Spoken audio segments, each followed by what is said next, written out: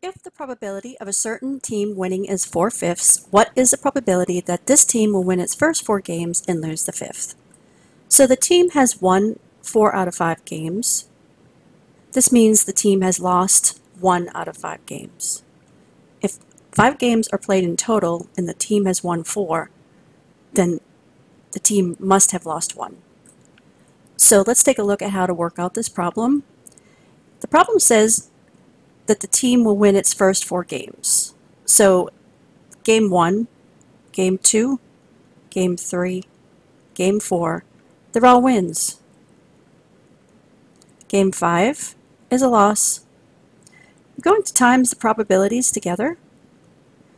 A win is 4/5 and a loss is 1/5. Simply times the probabilities together.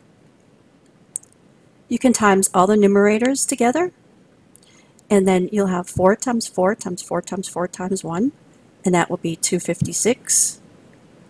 And then the denominators together, 5 times 5 times 5 times 5 times 5, and that would be 3,125. Always check to simplify. This does not simplify any further, so B is the answer, and you are an expert.